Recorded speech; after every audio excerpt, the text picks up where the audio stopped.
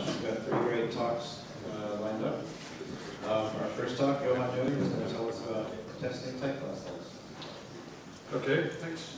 This is work together with Patrick Jansson and Claudio Amaral, both from Chalmers, and I was on sabbatical at Chalmers when working on this. Actually, it's a complete Chalmers talk. So the first observation is that classes have laws. Classes combine a number of methods into a single unit, and the reason they're combined in this unit is because they satisfy some properties.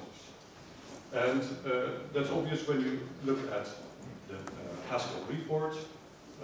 You know all of this, of course. This is in the Haskell 2010 report. This is the class functor, which has a method fmap.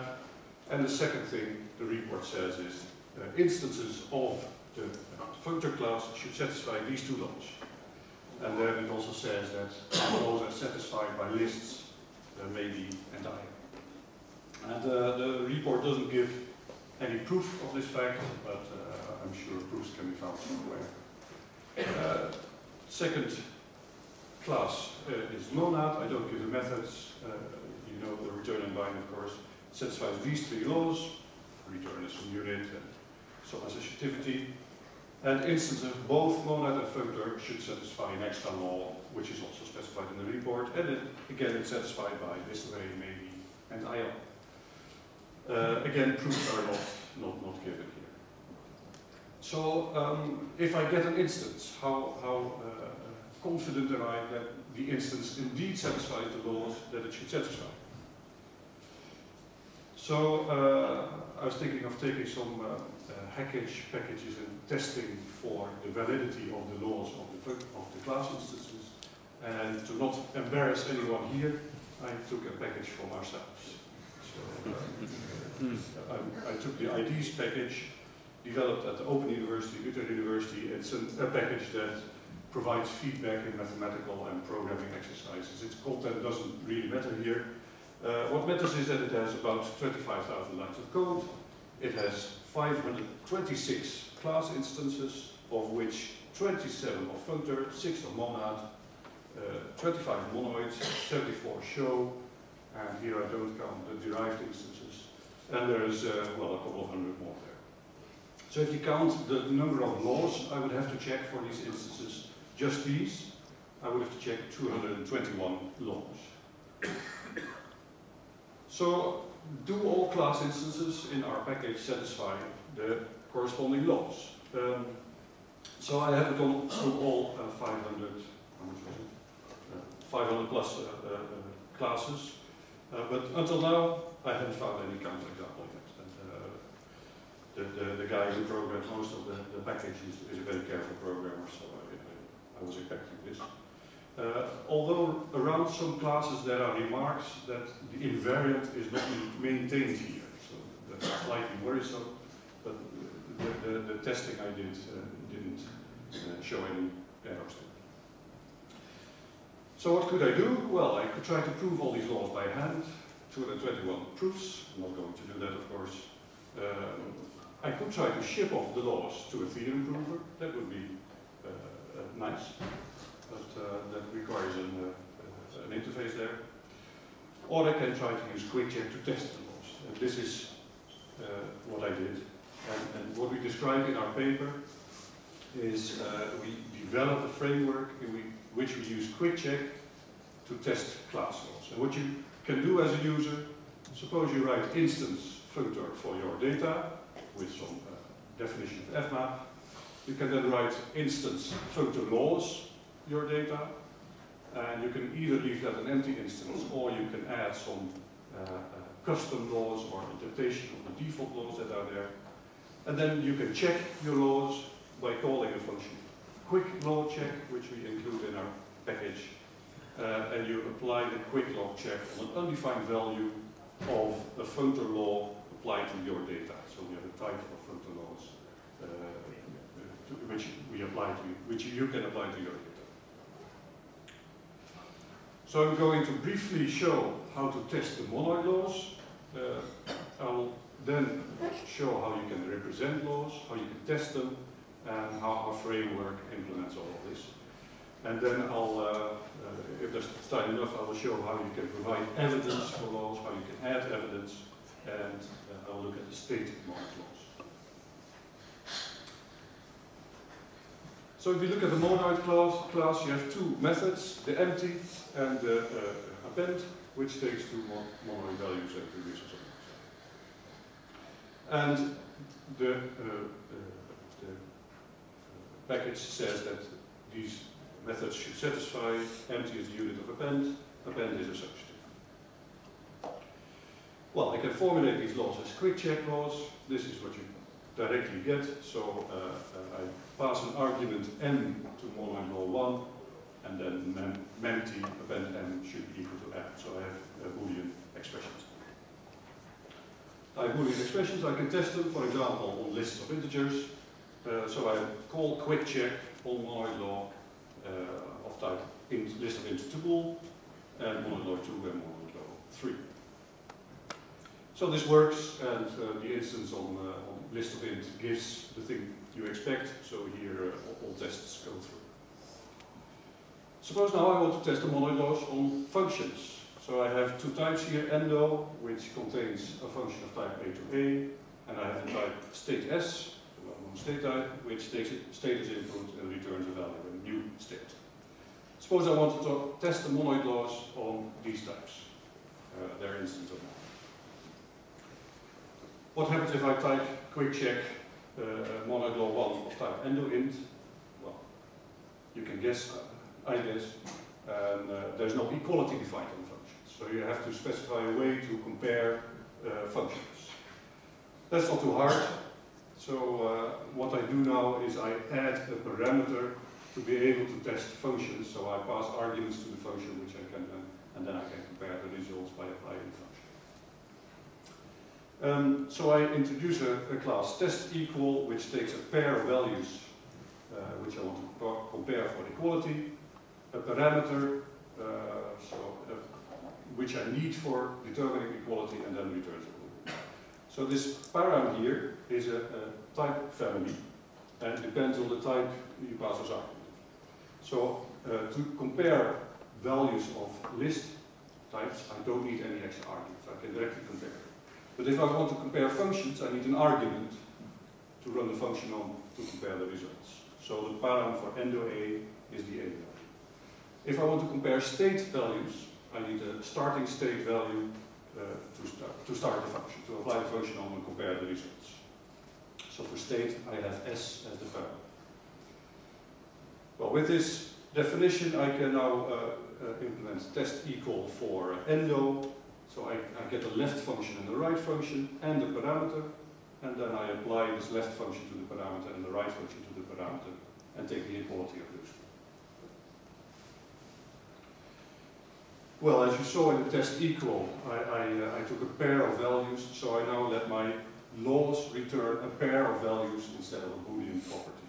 So I introduced the type equal, which returns a pair of values of type A, and I introduce a constructor equals.equals, which constructs these pairs.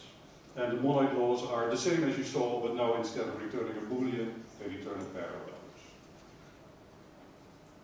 Okay, so now I have the machinery to test endo values, and this is what I have to write. I have a main function in which I test the three laws, but they're getting quite big to break the lines here. To test the monoid law 1, I apply test equal after that, and then I have to supply the type. And especially for the third law here, it's getting pretty long. So instead, what I want to write is the following.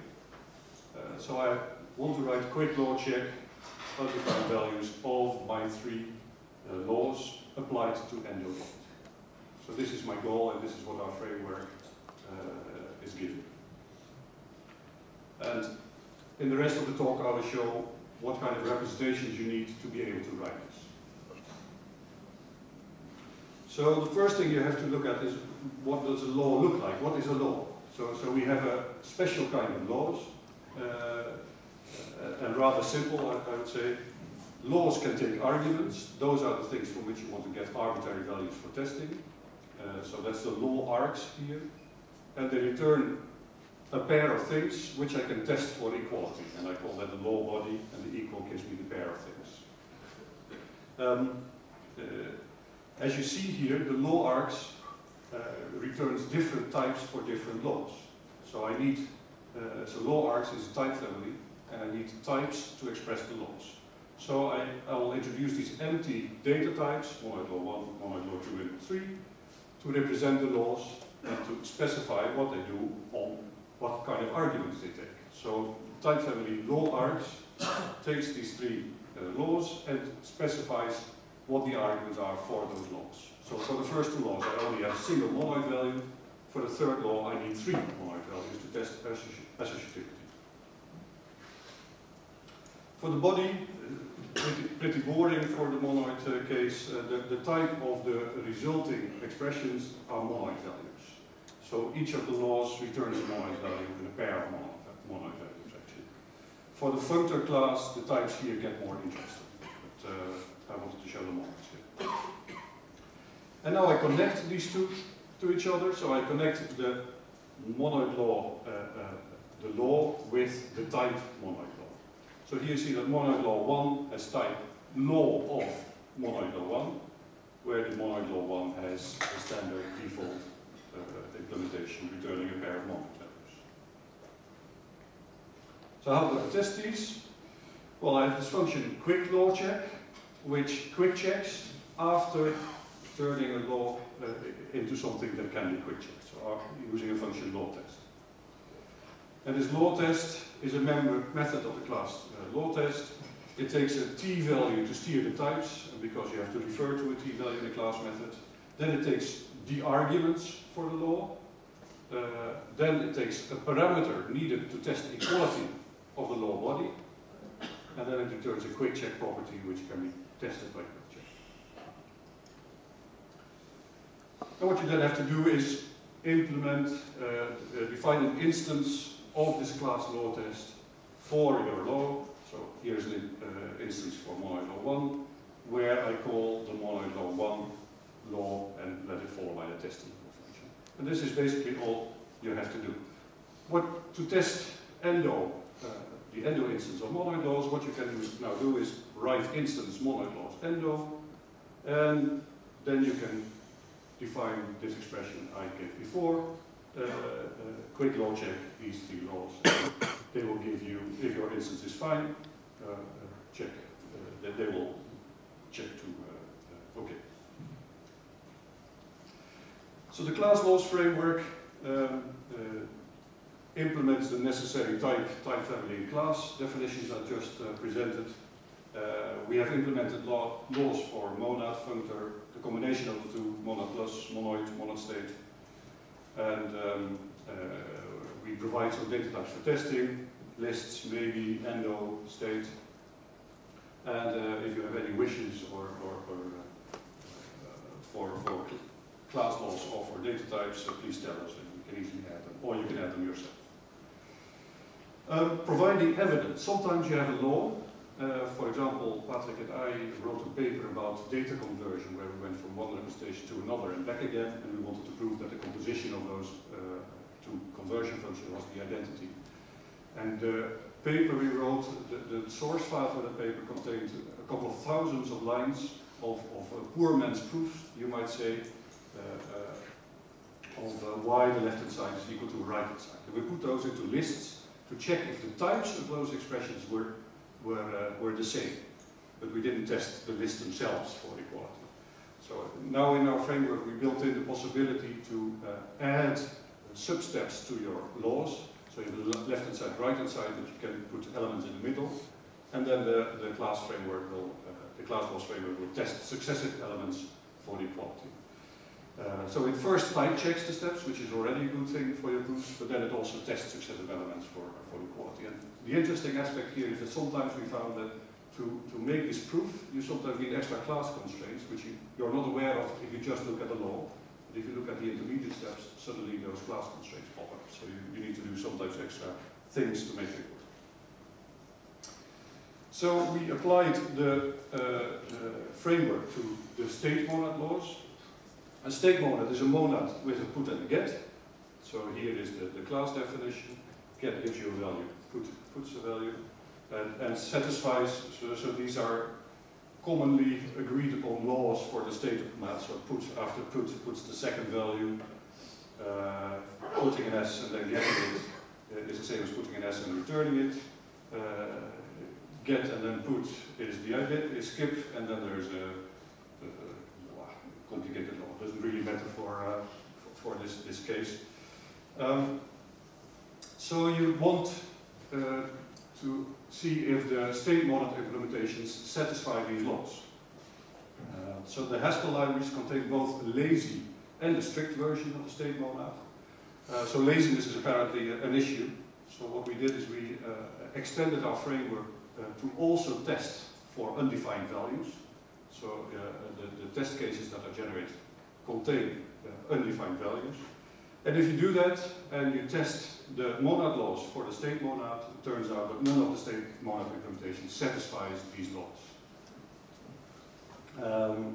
So testing these laws is important for testing laziness properties of these things. And I think there was a talk at the ICFP where actually somebody proved that the state monad implementations could not satisfy the laws, which is better than just testing it, of course, but our tests point to the same result at least. So I come to the conclusion. So class laws is a framework for testing laws for instances of classes. What you need to do as a user is add a couple of declarations per law and a couple of declarations per data type on which laws are tested to test class laws. And so the framework already provides quite a few of those laws and a couple of data types, and we're happy to add more.